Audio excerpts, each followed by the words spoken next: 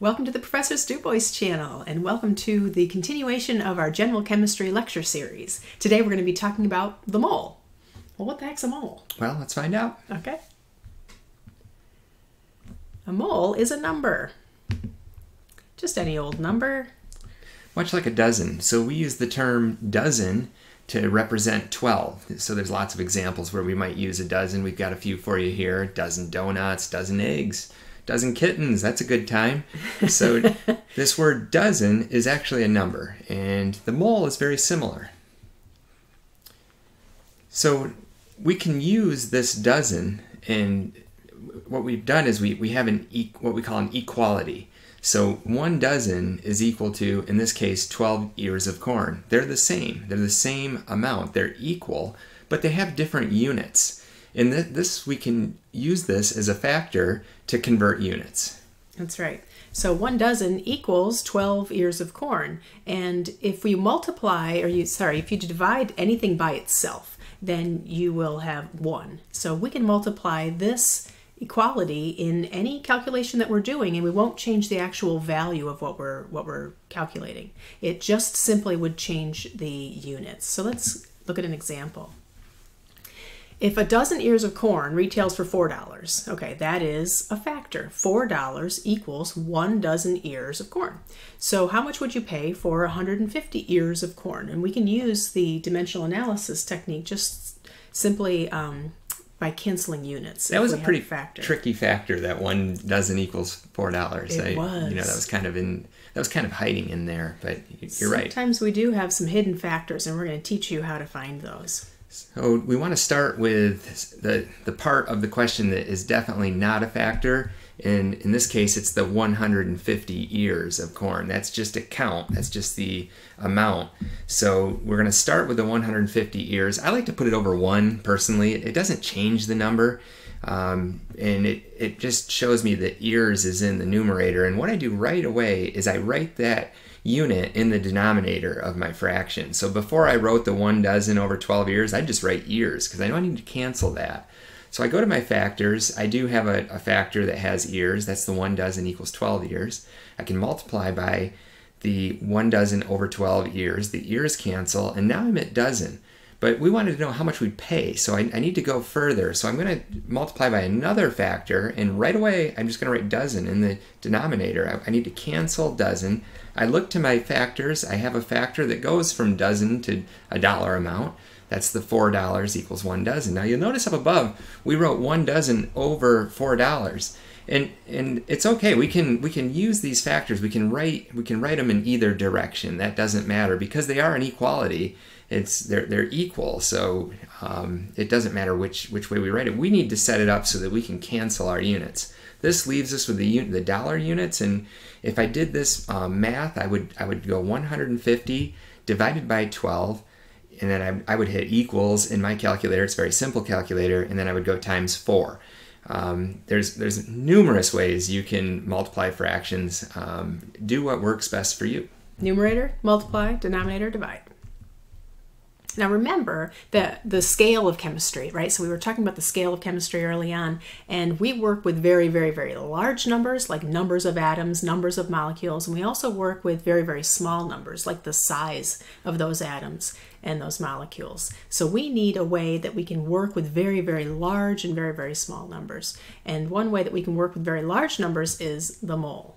So the mole is a number, just like 1 dozen is a number. So 1 mole is 6.0221 times 10 to the 23rd, whatever it is. Donuts, kittens, that'd be a lot of kittens. That'd be a lot of donuts. That'd be a lot of donuts. And this is Avogadro's number, named after the gentleman who came up with it.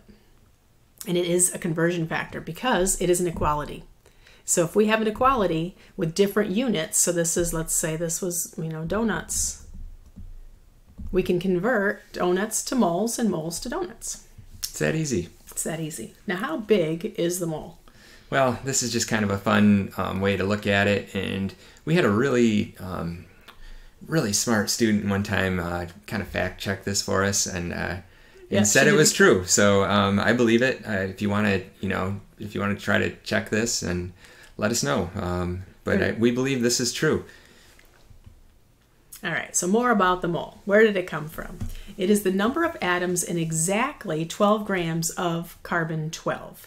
And what this does is it makes the masses that are on the periodic table that are in AMU now into grams. So if we have 12 AMU is equal to 12 grams, then anything in AMU on the periodic table is going to be also equal to grams if you have 1 mole of it. So AMU is for 1 molecule, atom, that kind of thing. If you have 1 mole of them, then now it's in grams. So are you saying that we could take our periodic table and use the mass from the periodic table to determine how much is 1 mole? Yes. So if you look at your periodic table, and this is, for example, hydrogen. Hydrogen has an atomic number of 1. That means the number of protons is up here, but this is the mass, right? This is the average atomic mass. And if we have 1 atom of hydrogen, on average, it would equal this in AMU. But it also now, if you have 1 mole, it's in grams. We have 1.008 grams in 1 mole of hydrogen. Well, that's fantastic. It's really easy. It's going to be so easy to get between grams and moles. Right, and we really need to work with grams when we're in the laboratory. We can't work with individual atoms or molecules. I'd love to see like a mole balance, but you'd have to enter in what the compound was. You would. Maybe we should invent that. Yeah. That wouldn't be so bad. It'd be kind of neat. All right, here's an example. So using this Avogadro's number and using this conversion factor, this is what we call Avogadro's number, and this unit can be anything, so we can count anything, the atoms. So if you had 5 times 10 to the 25th, notice this, 5 times 10 to the 20, this means the same as 5 times 10 to the 25th. And you can use either convention, is fine. So if we start with that and we want to know how many moles, we start with what we know that's not a factor. And I know that Professor Corey likes to have this over 1. I do like to put that over 1. I don't always do it. So if we have atoms in the numerator, we need to cancel atoms in the denominator. So we know that when we use this factor, we're going to put this one on the bottom and moles on the top. Remember, we can flip-flop those either way. Whatever you're left with that does not cancel is what you're left with. So that's the moles. And you do want to write those units. Yeah, for sure. And cancel rather than cross-multiply. Try not to do that. Want to talk this one? Sure. It's another example. So this one is asking how many molecules and we have a number, a value in moles. And this is 1.22 times 10 to the negative 5th. Well, we can use Avogadro's number for that as well. Yep. So it's just we're going to say that there's 6.022 times 10 to the 23rd molecules in 1 mole. It doesn't have to be atoms. It can be anything. So we're going to start with what isn't a factor here, and that's the 1.22 times 10 to the negative 5th moles. I'll put that over 1. I might write moles CH4 when I did this. You don't have to, but we will as we continue on, because that's going to be important. Yeah. Right. But anyway, for this it's fine. So moles cancel. I have moles in the denominator with my factor. And so I simply just multiply the 1.22 times 10 to the negative 5 times the 6.02 times 10 to the 23rd. And I end up with 7.3 times 10 to the 18th molecules. That's a lot of molecules. That's a lot of molecules. And it's from a very small amount of moles. Yeah, to the negative 5th, right? That's how big the mole is. All right, so go ahead and pause the video so that you can do these for practice. And you're going to be using these conversion factors. It's really the same thing, but it's just showing you that we can put anything in here, donuts, kittens, molecules, atoms, and try these questions. We'll give you a second to pause it. And here's the answers. Thanks so much for watching. I hope you enjoyed it, and we will continue on with the mole in our next episode. All right, stay tuned. Next video. Bye-bye.